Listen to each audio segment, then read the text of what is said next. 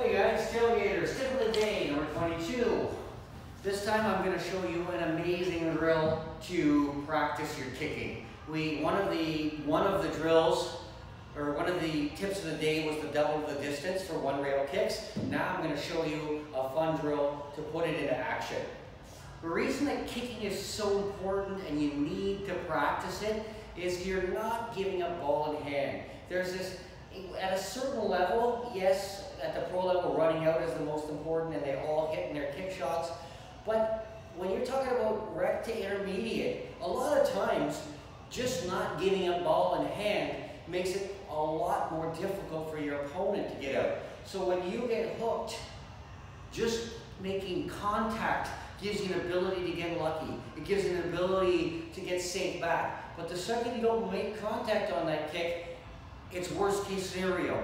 Your opponent gets ball in hand, you're in trouble. So here's a great way to practice your kicking, and you're gonna, when you do this exercise, it takes about 10-15 minutes to do it through the whole thing.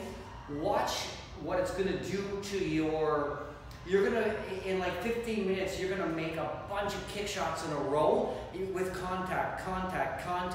So it's going to condition yourself to expect to hit the ball when you kick. A lot of times there's two things I see that happens in games why people are not good kickers. So if you're not, pay attention to this.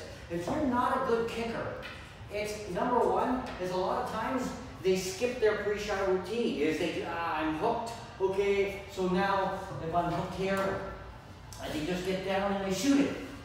You have to do all the things just as strong as if you were shooting a ball straight in. And that is, I pick a spot, I visualize it, and I step into the ball, and I visualize making contact, okay? So if I was hooked like this, I would pick my spot, and I would stay perfectly still until I make contact. Okay? So, it's not about making it, that's great if you do, it's about making contact. So what you're gonna find out, so here's the kicking game that you're gonna do. I'm only gonna do 2 from each, because I don't want this video to go long, but I recommend about 5 from each spot. And then you're gonna tell me how many, you can track how many you made, but more importantly, out of however many you shoot, how many balls in hand did you give up? You wanna try and give up none if possible.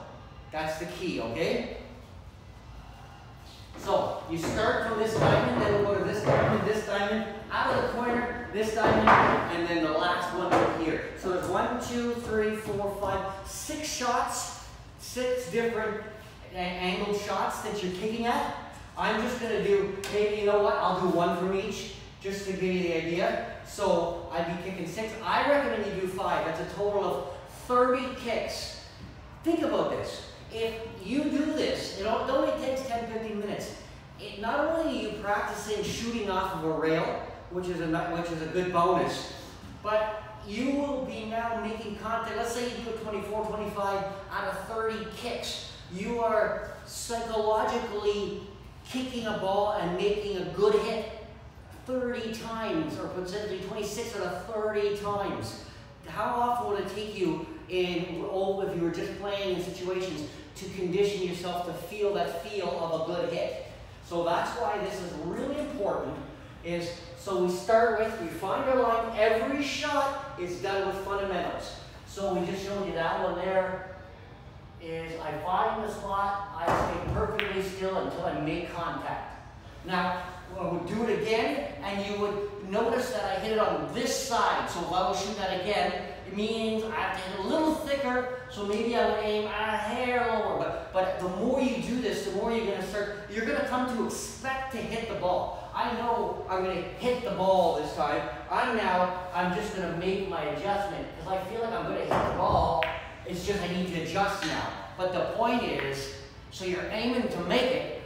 So now when you start aiming to make it, that expectation of hitting it will give you the power of not belief, making sure that you don't give up ball in hand. So when you move it here, usually as a general rule, if you move it a diamond, it's a half, for every diamond you move the white ball, it's a half a diamond on here, as a general rule.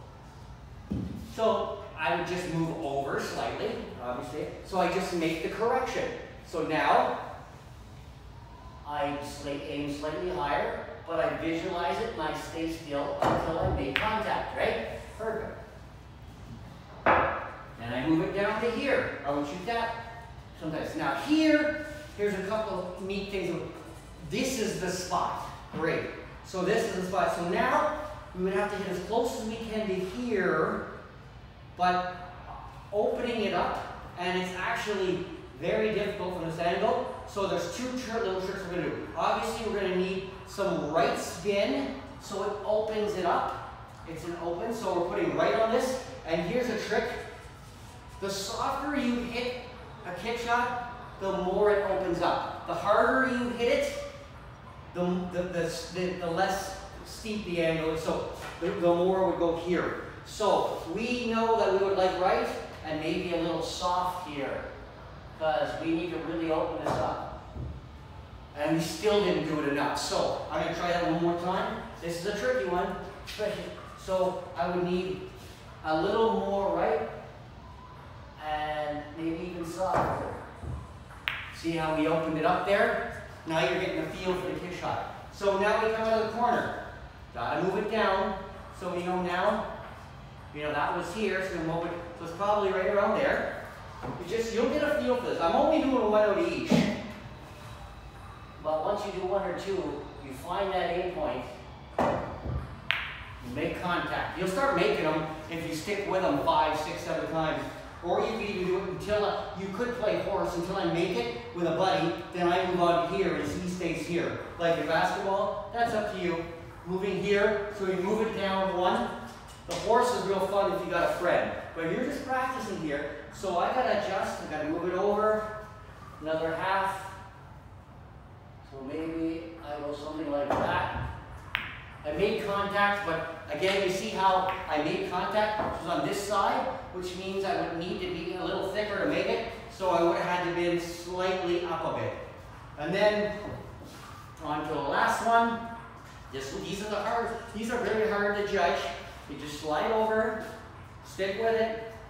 So, off the rail, remember your fundamentals, don't move.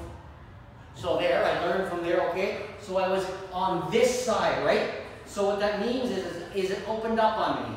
So I need to hit it, I need to shift over. I need to shift slightly. I make the correction. And actually I shifted too much because I hit it on that side. So then I would shift over. So that is 1, 2, 3, 4, 5, 6 shots. See how many you miss. If you take 5 of each, times 6, that's 30 shots. If you can make 25, 26 good hits, not only is it good positive reinforcement, but you're going to really start to see the lines and start kicking balls and making contact and not giving up ball in hand.